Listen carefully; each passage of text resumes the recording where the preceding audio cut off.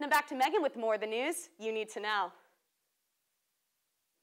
Excuse me. Sorry to interrupt, but the broadcast, we have a very important breaking news that just came in. I need to announce this. Meagan Haley, that's Haley with an E, Gonzalez, is a winner of the 2021 Experiential Learning Award.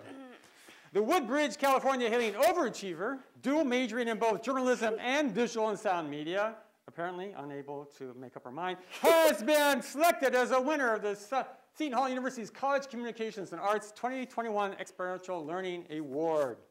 The award program was established to recognize students for their accomplishments off campus as well as for their service and leadership on Seton Hall's campus. The competition included all experiential learning programs, including internships, which Megan enjoyed at CBS Sports during the spring of 2020. While the experience was interrupted by the coronavirus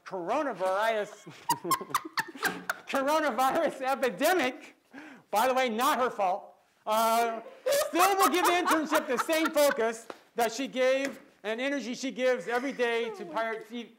Wait, they still gave her the award?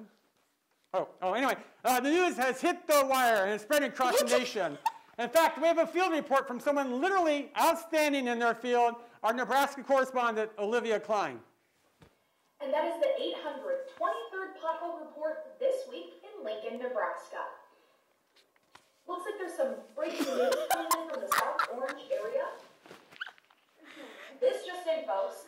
Meagan Gonzalez has won the 2021 Experiential Learning Student Award. She did not say that Meagan right. is an incredibly talented and dedicated student out at Seton Hall University, and I can't think of anyone more deserving for this award. So, congratulations to Megatron Gonzalez. And now back to you in the studio. God, that's a lot. Thank you, Olivia. Please be sure to take care of your corn husking hands. All right, well, that's our full report on the breaking news of Megan's award, very deserved award. What's next for this young Powertron? Well, word on the street is that she's in serious consideration for the renowned and acclaimed BESTIE award, but faces serious competition from some freshman students Pace just met before entering the studio. Okay, that's it for me, your academic correspondent and Pirate TV pin-to-tail visor. Well, Professor William Pace. Now, everyone in the studio, please help me welcome and congratulate Megan. That was a lot. Thank you. Is that why you dressed up? Applesauce and fig bars for everybody. Half-eaten fig bars. No, there's a whole one. So you gave me the half-eaten one? Thank you. I don't know who wrote that, but thank you. That was a lot of it. Oh, no, no, no, no. What? That was a lot. I did not even know that was occurring. Also, Olivia Klein coming in. Oh my God. My jaw. Is that why she FaceTimed me the other day?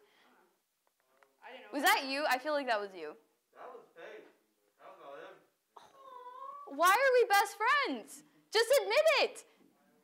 Like I said, there's serious competition, so keep trying. I just want everyone to know for that award, he had to nominate me. So, best friend. That's Fred. All right, let's finish out the show now. It was a hard semester. I didn't have much sleep. Oh my God, that was a lot. Thank you, Pace. Much love, bestie.